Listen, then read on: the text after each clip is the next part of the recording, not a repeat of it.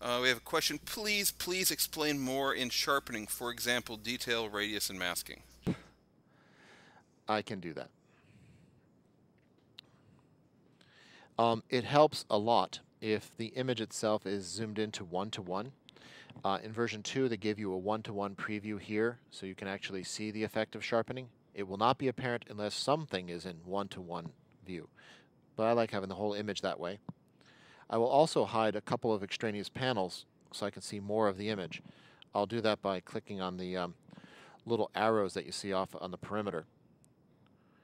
So I'll click on that arrow. I'll even get rid of my film strip here so I have a bit more real estate. Heck, I can even get rid of the one on the top, so I can at least see more of the preview. So amount is, just as it sounds, it's the amount of sharpening, which is the amount of contrast added near edges of things. Doesn't go as high as it does in Photoshop. They try to keep it sane.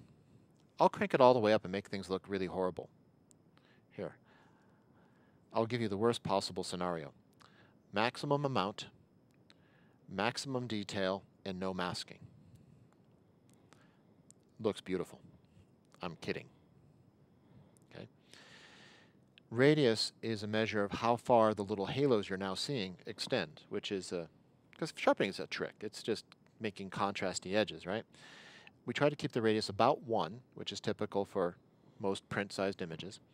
If the image is like this one, shot with a mere 3-megapixel camera, heck, that's not even a phone these days, I usually bring it down to 0.7 or so, something like that, just so those halos aren't so big.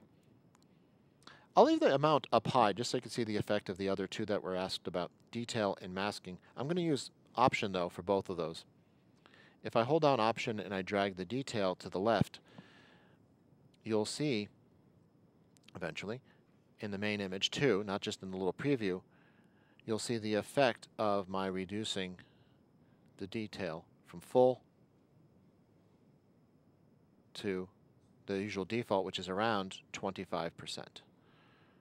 And you'll see that there's less effect, except around the strongest edges. But it's still sharpening everywhere, just emphasizing larger chunks, stronger edges than dimmer ones. The masking slider, however, is the one that really controls if sharpening is happening in a certain place at all. And by dragging that slider to the right, again, holding down Option, you can limit the scope of sharpening to be just where it should be. So I drag that to the right. One of the things reasons I turn off that auto apply metadata to image when editing is every little time I move the slider, it's trying to write to the image.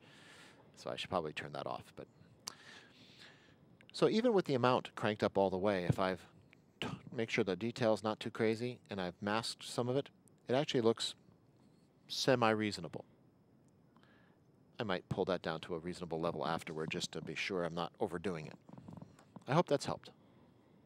And that's the same way it is in Adobe Camera Raw. This is also great for portraiture. That was a method developed by Photoshop hero Bruce Fraser. It used to be a very convoluted procedure. Now it's a slider. Awesome.